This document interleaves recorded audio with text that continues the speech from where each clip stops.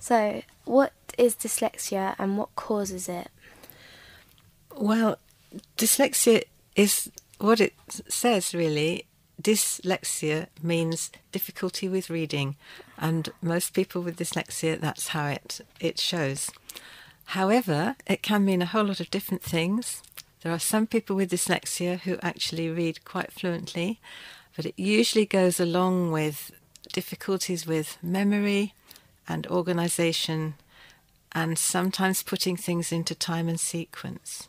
I think it's just a tiny, tiny difference with the way the brain functions. Really tiny. It has nothing to do with intelligence, but it can make an awful lot of difference between tasks like reading that need an awful lot of concentration, sequencing and focus.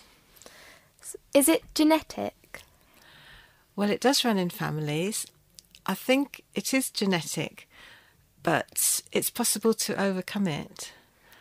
And I think that there is a physiological thing that would affect genes, and that is that a lot of learning difficulties, including dyslexia, sometimes mean that there isn't enough omega-3 essential fatty acids in the diet, and that can help brain function and learning quite a lot. That's been proved. So, because it's genetic, would it be able that one sibling would get dyslexia and the other wouldn't? Yes, that's quite possible. I'm sure it happens a lot. When you have dyslexia, are you more advanced in other subjects?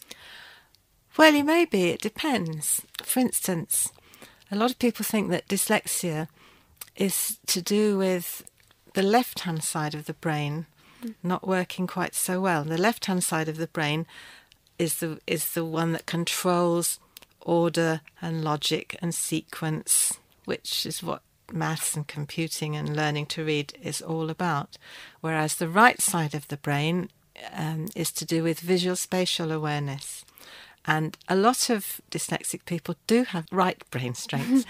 For instance, there are a lot of actors, artists, entrepreneurs, business people like Richard Branson, and sports people who are good at visual spatial awareness, but not necessarily good at reading and writing, and they can overcome this.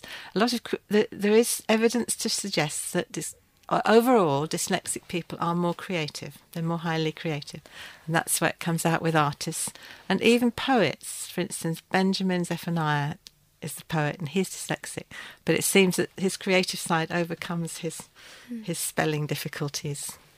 So, how many people are dyslexic? How many dyslexic people are there? Well, some people think it's as many as 4 out of 10. It's certainly one in 10, which means that in every class in school there are 3 dyslexic people to some degree or other.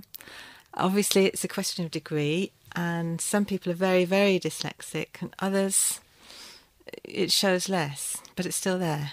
Can you stop or overcome being dyslexic? No, I think it's always with you, but there are lots of ways now that you can overcome the difficulties that it presents. And one of them is, in terms of reading and writing, IT is brilliant, because you can now get screen readers. You can scan a book or a document or a newspaper onto the screen, and then you can get a screen reader to read it. You can download them for free. And also, increasingly, voice entry software is available, which will just photograph a document and then it will read it to you. And you can just speak into it, drag and dictate. You can just speak, and then the file comes up on the screen. Once you're used to it, it takes a bit of getting used to, and the file comes up on the screen without spelling mistakes or punctuation mistakes. So I think myself that this is the way forward for everybody, really, and that it's really sad that there's still such a barrier sometimes for some dyslexic people when there really is no need for it anymore. Okay, thank you for coming and for your time. Not at all, it's a pleasure. It's very nice to meet you.